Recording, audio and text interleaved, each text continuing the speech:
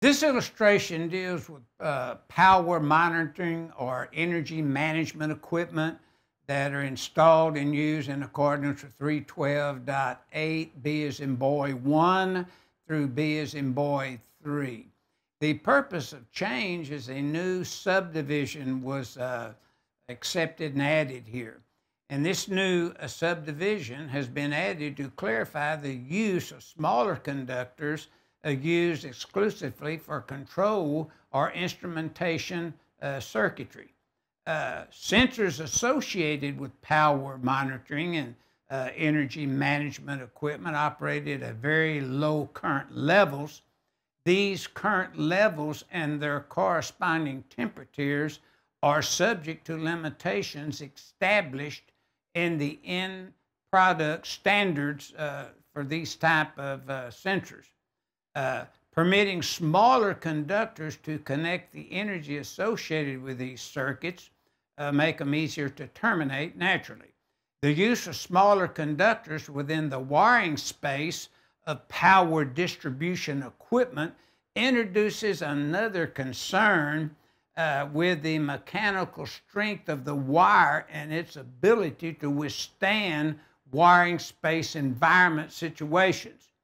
This revision will provide two options for conductors used for the control and instrumentation circuits of power operating and emergency equipment. The first optional reference is section 2, or I should say 725.49. This reference covers the existing provisions with respect to circuits of these types.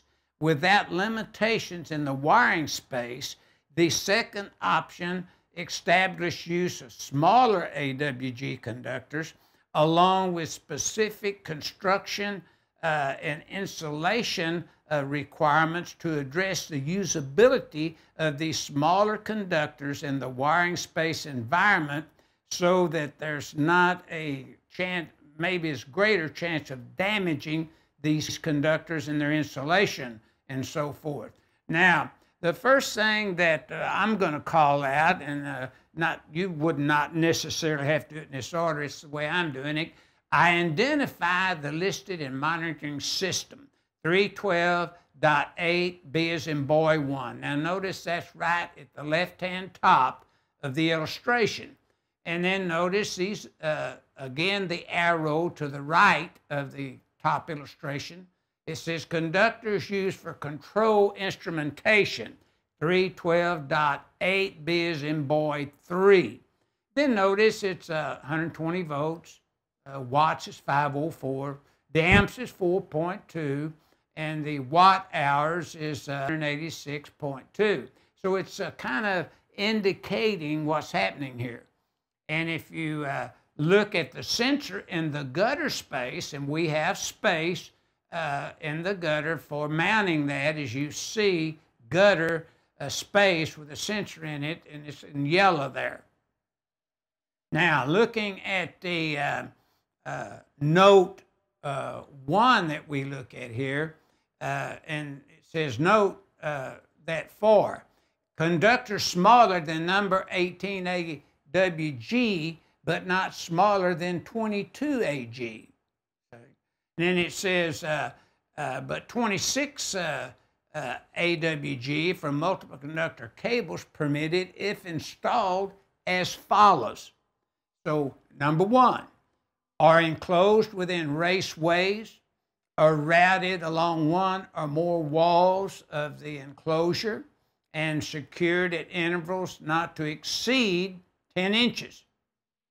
2, are secured within 10 inches of terminations. 3, are secured to prevent contact with current carrying conductors and components within the enclosure. 4, are rated for the system voltage not less than 600 volts. And finally, 5, have a minimum insulation temperature rating of 90 degrees C. Then notice at the arrow pointing to the conductors that are terminated to the lugs. And it says you have to comply with the 40% rule. So if you had a 6x6x4, for example, 40% of that would be your gutter space. And then if you had any splices at all, it would be 75% of the splicing area only in accordance with 312.8B1 and B2. And then, of course, you know, you'd have to have title heads that identified the identification, the area of the conductors, and so forth. Now, the final note 2 up here says monitoring system identified as a field installation type thing, and you know, kind of accessory for 312.8B1. So that kind of tells you what type of system it is and how it does comply with 312.8B1. Now, this is where you have an enclosure that has the space, when you do your math, that you could add in a sensor in the gutter space in accordance with 312.8B1 and B2.